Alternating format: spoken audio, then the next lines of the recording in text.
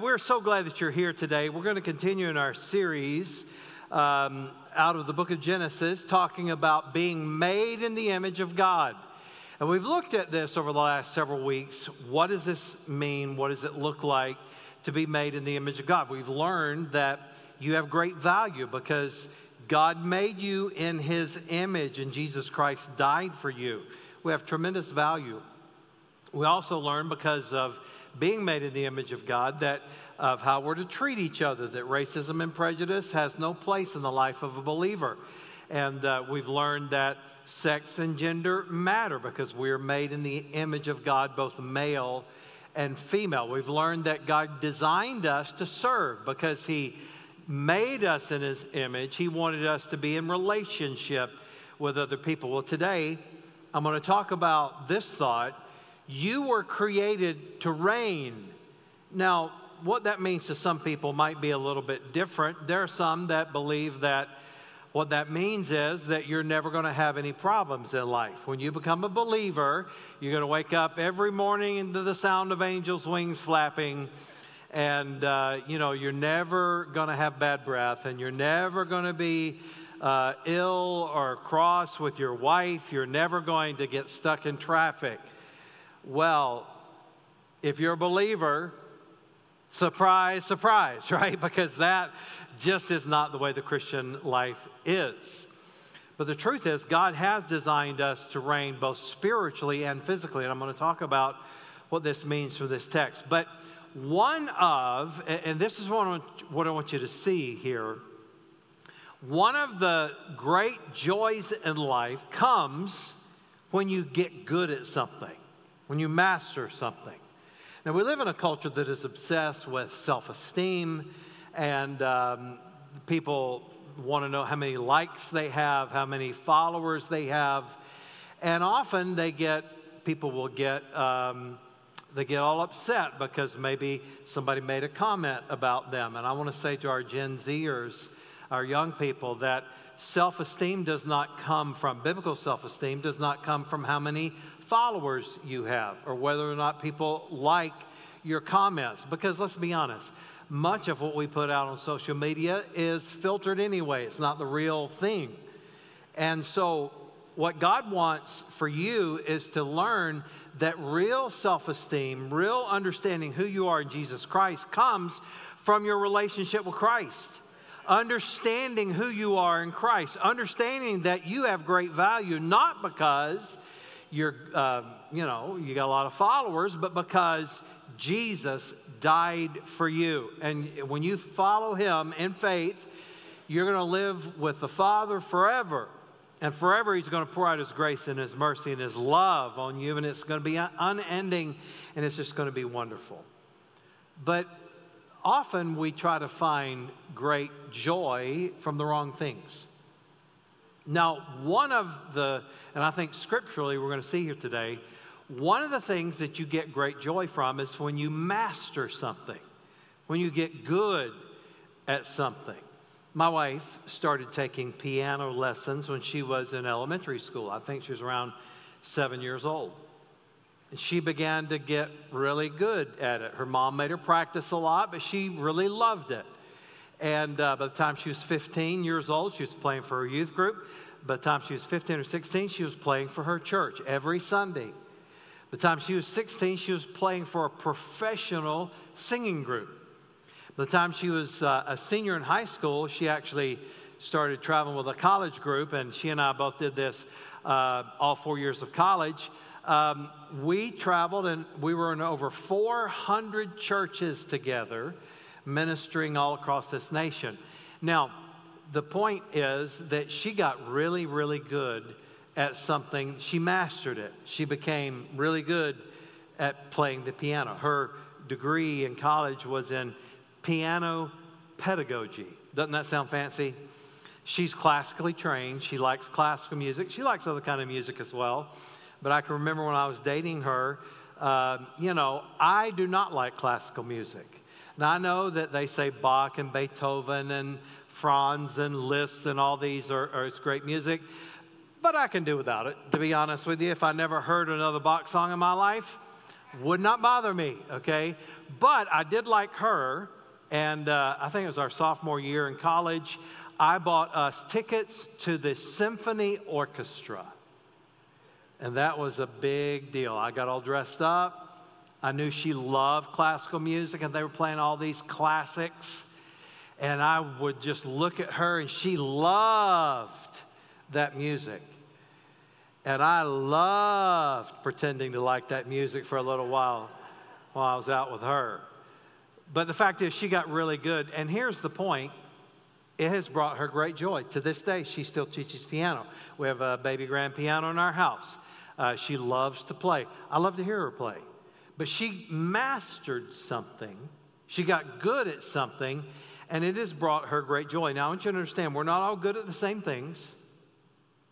Some people are good at a sport, and some are not. Some are good at a hobby. Some are good at a job, or cooking, or fishing, or grilling. How many grill masters do we have? Guys that like to grill? Anybody? Oh, nobody. A couple. Okay, all right. The fact is, y'all thought we're in church. I should not respond, right? That is the opposite of what you should do. When you're in church, you do respond, okay? We're going to practice. When I do this, you say amen. Ready? Amen. All right, let's do a little better than that, okay? Some of you are going to make me come down and say amen to my own sermon, all right? So you got to help me out a little bit. When I do this, you say amen. There we go. The truth is, we're not all good at the same things, but we all can be good at something. Now, here's the great question that we've got to grapple with. I want you to think about this. Why? Why is it that some people love the game of golf and it brings them joy and pleasure? Why is it that some people love to cook? Why is it that some people are really, really good at their job?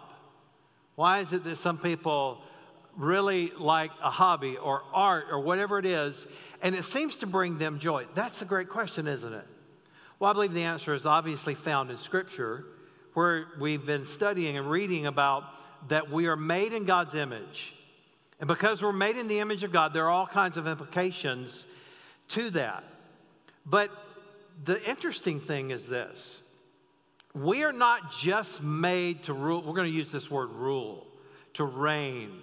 We're going to look at the word dominion, having dominion. This is what God said to Adam and Eve. They're to have dominion. It means to rule, to master.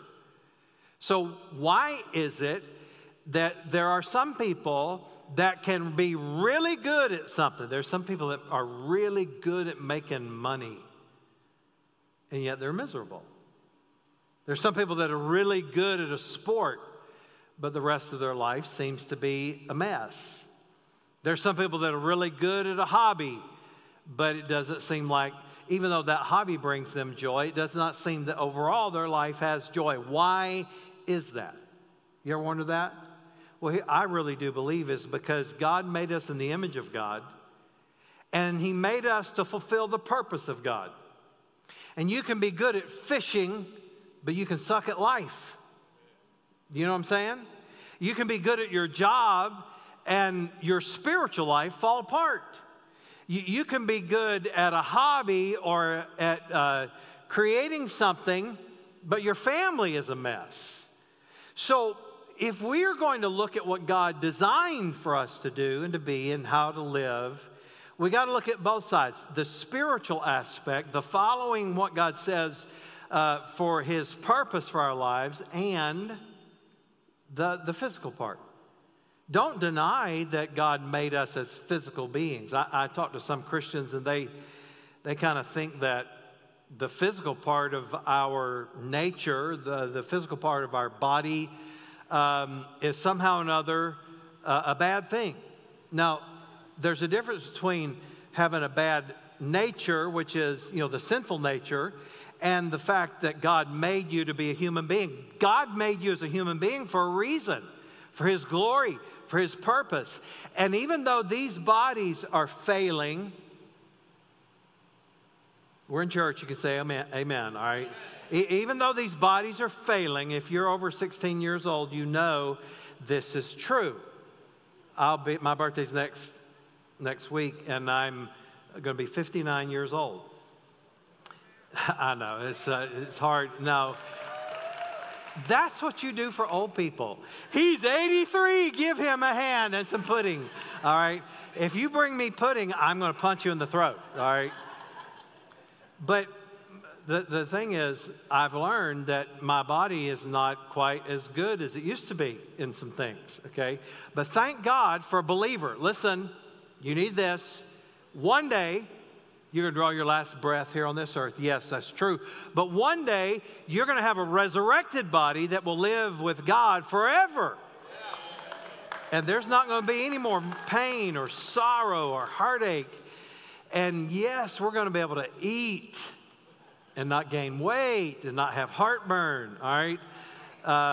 Just study Scripture of what it says. It's going to be wonderful. But you don't need to deny the physical part, but you also don't need to deny the purpose part that God has for you spiritually. So let's read this text one more time. Genesis 1:26-28. Then God said, let us make man in our image, giving hints about the Trinity, Father, Son, and Spirit. Let us make man in our image after our likeness, and let them have dominion. That's interesting. Let us make man and let them.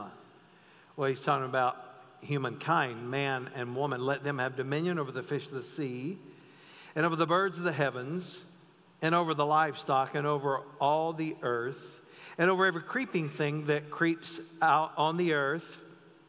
That would include spiders, which I'm not sure why God made those. I know it's got a reason, a purpose, but I could do without them, all right? And I'm just so glad that I do not live in Australia that has gigantic spiders, because if I had to go there and wake up with a big tarantula on my chest, I wouldn't live very long, all right? So, but nevertheless, I digress. I don't know why I did this right in the middle of reading Scripture, all right? So God created man in his own image. In the image of God, he created him, male and female, he created them. And God blessed them. Once again, order of Scripture is always important.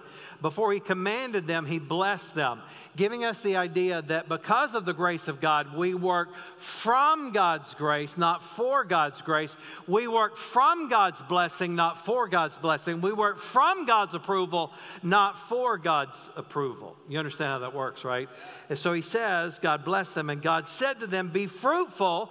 If you are going to be fruitful and multiply, guess what you got to do? You got to work from the blessing of God. You got to understand the grace of God.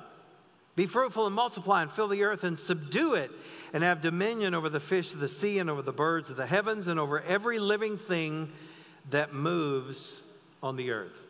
Now, I just want to give you 3 thoughts today about what it means to be able to rule and to reign, to have dominion, and how God commanded that for us. Here's the first thing.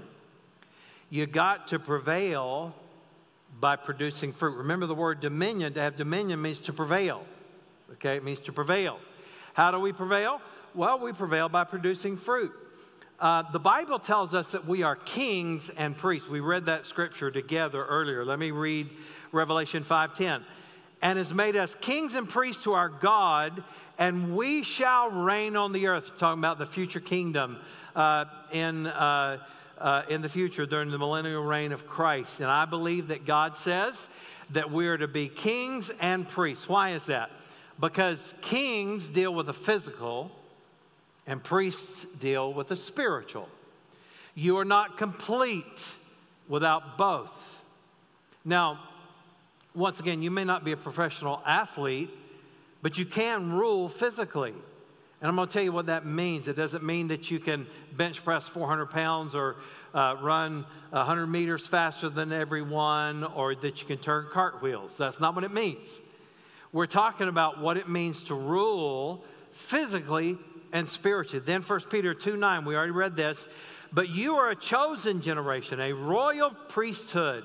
So he gives the physical and the spiritual. A holy nation, his own special people, that you may proclaim the praises of him who called you out of darkness and into his marvelous light. Now understand, he calls us out of spiritual darkness. And every person that does not know Christ, every person that does not put their faith in Him, they live in spiritual darkness, okay? And God calls us from that into spiritual light. But understand, there's more to that than just getting saved. I do believe that there are people that, even though they're believers, they still live in darkness. Now, are they spiritually dark apart from the gospel? No, I don't mean that. But what I mean is that their vision is clouded of what they're supposed to do and how they're supposed to live, and they just are miserable in life. I had a pastor that I grew up under. He used to say this: a lot of Christians have just enough Christianity to make them miserable. And I think what he meant by that was that there are a lot of people that equate Christianity with keeping rules. And what they believe is that Christianity is a trade down. It's not a trade up. Christianity means that you're not ever going to be able to have any fun. Well, that's the complete opposite of what the Bible teaches, and it's the complete opposite of what is true. The truth is, Christianity is a trade up. You have access to more joy and to so many blessings. And so the idea that we are called out of darkness and into His marvelous light, I believe, yes, that's spiritual, but it's also physical. It's about our attitude. It's about understanding that Christianity is so much better. I had a guy ask me one time, he said, what if at the end of life you figured out all this Christianity stuff was not really true?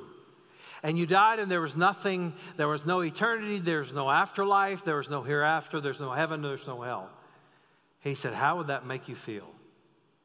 And I looked at him, I said, well, I do believe that there is a hereafter, and I do believe that there is eternity, and I do believe that there is an afterlife. But even if there were not, I would not go back to the old way of living for anything, because Christianity is so much better.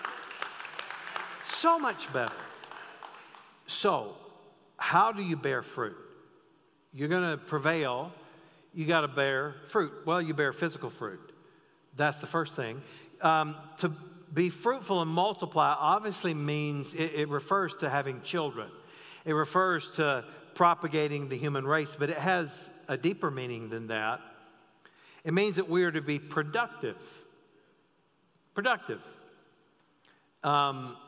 If you get a job, you need to be productive in that job. I would encourage those of you that are starting out, you're getting your first job, do your best no matter where or what. You say, well, this is not my dream job. Well, treat it like your dream job, and you'll be able one day to get your dream job. Amen. Work hard, okay? And that's, I think, what He wants us to do. He wants us to rule, to reign, to have dominion, to subdue. And what does that mean? I believe it means to be productive. It means to be abundant. It means to be profitable at work. Give a full day's work for a full day's pay. I think it has implications there. We're to be productive at home. This is physically, okay? Not just at your job, but at home, in art, in creativity. And by the way, not everybody enjoys art in the same way, okay? I want you to understand that. That's okay. Some of you, now I happen to like art. I've been to some of the major museums in the world. Love to look at art. You know, Van Gogh's my favorite artist. Love just staring at those paintings and can look at all this stuff. But not everybody is into that, okay? And that's okay. You might look at particularly some modern art and think that a kindergartner did that and not understand it at all. And that's okay. All right? But what you must understand is God has called us to be creative in some area of our life. Maybe you're creative in your job. Maybe you're creative with cooking. Maybe you're creative with crafts. Maybe you're creative in how you organize your home. My wife, she loves to organize things. And about twice a week, I can never find anything in our house because she reorganizes everything. But she gets great pleasure out of that. And so I believe what this deals with in our lives is the physical side. So don't deny that God created you as a human being. He created you in his image, and he wants you to glorify him. He doesn't just want you to come to church on Sunday. That's not enough. If that's all the Christianity you've got, you don't have a lot, okay? Because God wants this to translate into your work and into your home and into your personal life and into your hobbies. That's why 1 Corinthians 10:31 says, whether therefore you eat or drink or whatever you do all to the glory of God. And if you can't do it to the glory of God, don't do it. Don't do it. I plan on eating some delicious dessert today to the glory of God, all right? I don't know, maybe I'm stretching that scripture a little bit, but we're to bear fruit. We prevail by bearing fruit, physical fruit, and then spiritual fruit. Now, here's where you got to combine it, okay? The Bible talks about the fruit of the Spirit in Galatians 5. Love, joy, peace, patience, and so forth. And understand this. You and I can cultivate, we can fertilize, we can work at it, but we can't grow fruit. Only God grows fruit. And so the fruit of the Spirit is the work of God working through you. So don't ever say, well, I don't love that group, or I don't love those people. I can't really love them. Well, you let the Spirit of God love them through you, then you can.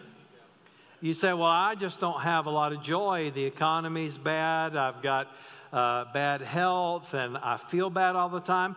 Let the Holy Spirit supernaturally work through you to have joy. Love, joy, peace. Some people say, I don't have peace. Man, this world is too messed up. You can have the peace of God, okay, that comes only from God. You don't grow fruit. I don't grow fruit. Only God does. And so we are to produce fruit of the Spirit, but then we're to grow in grace.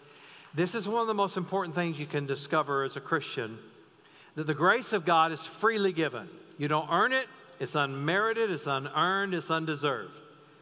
And a lot of people say, well, man, I don't deserve, God to do that good for me. You're absolutely right. You don't. Neither do I. But that's why it's called grace.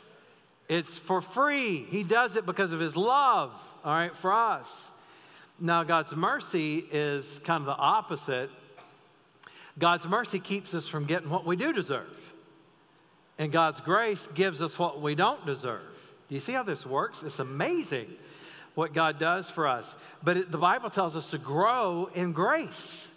I think we grow in our understanding of it, in our giving of it. Listen to 2 Peter 3:18. Rather, you must grow in grace and knowledge of our Lord and Savior Jesus Christ. We are to grow in our understanding. We're to grow, spiritually speaking, by producing fruit. Did you know that as we look at these words, to have dominion over and to rule, the idea there is that we're to overcome. We're to be overcomers. And I refuse. Now, you can do what you like, but I refuse to be a victim. You know why I refuse to be a victim? Because I'm not a victim. I'm a victor in Jesus Christ. Now, let me tell you something. If by that you think I mean that there are not people that mistreat me, well, that's not true. If you think I mean by that there are things, that everything in life is fair, no, it's not. Okay, but you know what? On the other side, I get heaven. I get a relationship with God. I get forever to have him pour out his grace and his mercy and his love on me. Okay? That's what I get, and so do you. We're victors through Christ. It's not your strength. And once again, I think this is growing in grace. The more I understand God's grace, the more I can rest. Now, maybe you've got this perfected, but I do not. I struggle sometimes with that because I'll be thinking about this stuff and I get worried. Now, I know that I'm not supposed to worry, but I do sometimes. I get anxious. You ever just have one of those nights? I had one of those nights last week. In fact, the night before we did the prayer and fasting on Thursday, on that Wednesday night, I just couldn't sleep. Now, the ironic thing is that we're praying and fasting over getting this building and all this kind of stuff. And here I am the man of God and teaching you the Word of God and trying to live an example for you, and I worried all night long about it. I woke up at least once an hour thinking about it every time. I wonder if we won't get that. What if we don't get that? What if it doesn't? What if it falls through? What if... I'm still growing in grace, that's what I'm saying. And you can too. Maybe you don't have it perfect yet, but we are to become great. I want you to listen. One of the things that you have God's promise about in growing in grace, Romans chapter 6, verses 6 and 7. We know that our old sinful selves were crucified with Christ. Now, you know what I should have done? Every time I woke up, quoted that verse, letting myself know, God already knows, that my old nature, my old self has been crucified with Christ. It's dead, okay? It says, so that sin might lose its power in our lives. We are no longer slaves to sin. That's the beauty of it. You are no longer a slave to sin. Now, are there besetting sins? I think there are. I think Hebrews teaches us that. The sin which so easily besets us. Now, there are some things that beset you that may not beset me. I mean, you know, some things that people struggle with, I don't struggle with at all. But there are things I struggle with you probably don't struggle with either. But he says that sin might lose its power in our lives. We are no longer slaves to sin. For when we died with Christ, we were set free from the power of sin. That's God's promise to you and me. You know what that's called? That's called producing spiritual fruit. How do you prevail? How do you reign in life? Well, it's a physical thing and a spiritual thing, but you prevail by producing fruit. Romans 5:17, the sin of this one man, Adam, caused death to be king over all. But all who will take God's gift of forgiveness and acquittal, listen, are kings of life because of this one man, Jesus Christ. So you can reign in life according to Scripture. God has designed it that way. He wants you to live that way. Here's the second thing. We prevail by overcoming the works of darkness. Now, Colossians 1:13 says, He has delivered us from the domain of darkness and transferred us into the kingdom of His beloved Son. You don't have to live in darkness anymore. You don't have to live under that cloud anymore. Boy, it's easy to live under a cloud. Sometimes we live under the cloud of guilt, not understanding that when we have been forgiven, acquitted of our sins, it's under the blood of Jesus Christ. And He says, I will remember your sins no more. It's not an accident. God on purpose says, I'll remove your sin as far as the east is from the west. And yet we sometimes struggle with that, don't we? We like to live in the shadows of our minds, the shadows of our guilt. Now, don't get me wrong. When you do something wrong, the natural result of something like that is guilt. But when you begin to understand grace, growing in grace, it begins to free you. How do you overcome the works of darkness? Ephesians 6:12, for we do not wrestle against flesh and blood, but against the rulers, against the authorities, against the cosmic powers over this present darkness, against the spiritual forces of evil in the heavenly places. Understand that your battle is not with your boss or your neighbor that blows his grass clippings on your driveway. It's not with the neighborhood association. It's not with your teacher, your kid's teacher at school. Our struggle is with the spiritual darkness of this world. This is what the Bible says. And you see, this all, and I'm not trying to scare you, but I am saying this.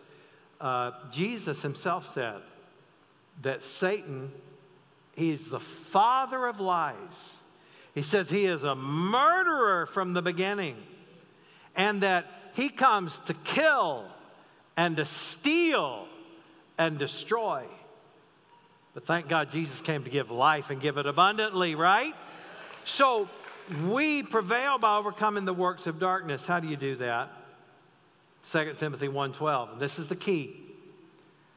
Paul writes this to a young man that his name was Timothy, and he was a pastor at this church. Paul had won him to Christ, and Timothy became the pastor of a church, the church in Ephesus, which was probably one of the most influential churches in the world at that time.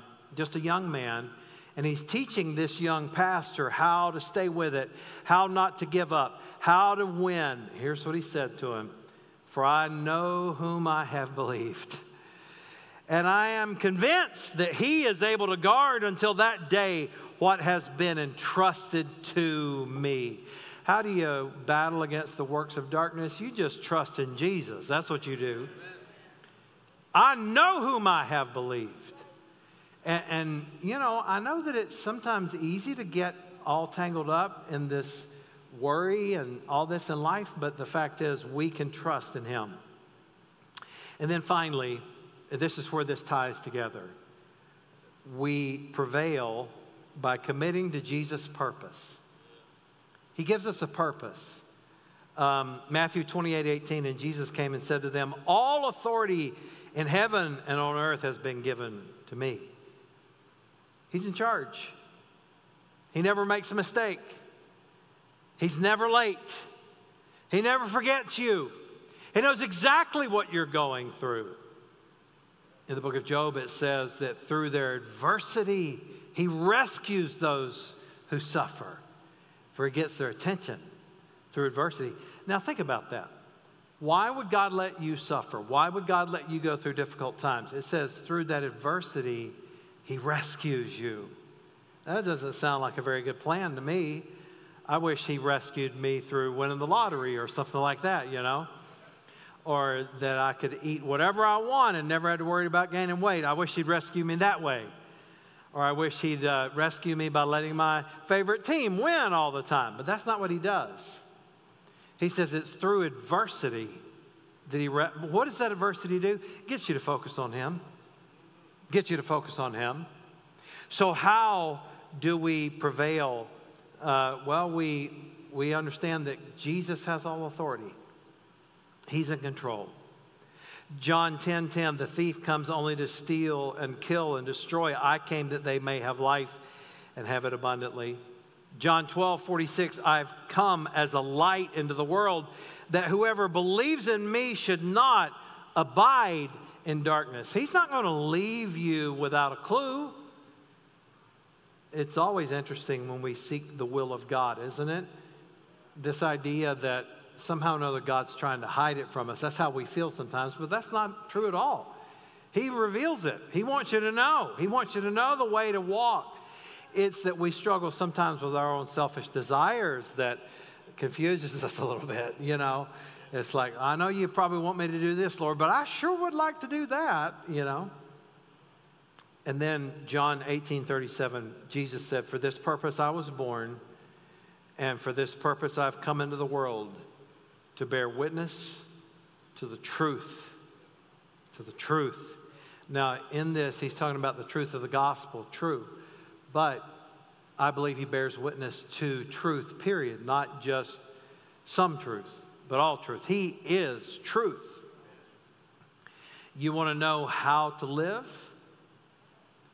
Yeah, and I make this very practical because a lot of times as preachers, we make it so spiritual sounding that it sounds ethereal and vaporous and out of touch. It's just not reality, you know. Oh, that's so spiritual sounding, but we don't have a clue what it means. But I think God makes it very, very clear that we can know the truth and we can live for him and through him and by him in knowing truth. I believe it applies to every part of our life. When you really begin to let the Word of God abide in you, then it transforms everything. You want to know what house to buy? Let God's Word abide in you. You want to know what car to buy or not to buy? Or to keep on driving? Let God's Word abide in you. Look, I'm not suggesting that people that don't have the Spirit of God living in them can't make financial decisions that are wise. There are a lot of people that are lost that make wise financial decisions. but ultimately they don't make the ultimate right decision, and therefore they live a life of foolishness.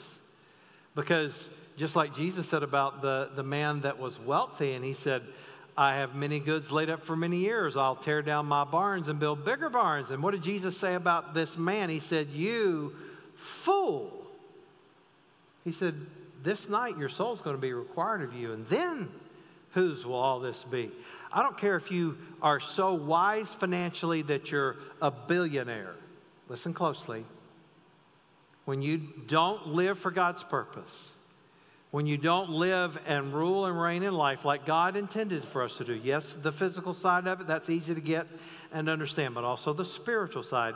When you don't get that part, you're like that rich man in the story that Jesus told. You're just foolish because you can get all the money in the world. And Jesus said, what will it do for a man if he could gain the whole world and lose his soul? And so this is what the Word of God tells us today. Jesus has the authority. We're to rule and reign in obedience to Him and to serve Him and to worship Him and fulfill His purposes. Amen. Do we receive this today? Amen. Heavenly Father, help us today to receive your word and to live by it. Help us to believe what it says that we are, what we're to do. Help us to follow what it says. Now, before I finish my prayer, I wonder today, what is the Holy Spirit saying to you? If you want to pray with our prayer team about healing, maybe you have a physical need or finances or family or relationships or spiritual needs, doesn't matter what it is. Our prayer team will be over here to my left, to your right, your left as you walk out. And there'll be a team of people that will be ready to pray for you if you'd like to pray with one of them. So whatever it is that you need, I encourage you today, learn how to live this kind of life that God promises for us. Maybe today you would say, today I need salvation. And I would pray for you. Those of you online, listen closely. If you want to pray to receive Jesus today, it's not your works, it's not even joining the church, but it is faith in Christ alone that will save you and change you and give you this life that we've been talking about today. If you're in the room or if you're watching online and you'd like to receive Christ today, maybe you're not sure about it. Why don't you say something like this to God in a prayer? Dear God, I believe Jesus is the Son of God. I believe He died on the cross and rose from the grave. Today, I'm asking you to save me. I'm saying yes to you. In Jesus' name, amen. Amen. Look right this way. Online, if you prayed to receive Christ today, check that at the bottom of the screen that says that you prayed to receive Christ. If you're in the room today and you want to do that, then you take that next step card, put your name on it, and check that spot there that says, I received Christ today. If you're not sure, but you'd like to have a conversation about it, I'm going to be here and ready to talk to anybody that needs to talk after the service. And so you can come and talk with me about that if you'd like afterwards. But I'm so glad that you're here today. Don't forget about our next steps. We will have our next step class coming up soon. We won't do it next week, even though that's the last Sunday of the month, because it is the tail end of fall break. And so we'll do this in a few weeks. Well, if you'd like to be baptized, we've got several people that need to be baptized and are ready to be baptized. We're going to be doing that soon. If you'd like to get involved in a small group or whatever, then you can see me and we'll get you connected, okay? All right, let's everyone stand together. God bless you for being here today. I hope you will live this week in light of what we learned from the Word of God. Turn to 3 people today before you leave and say, "My, you look good today." God bless you. You have a great week.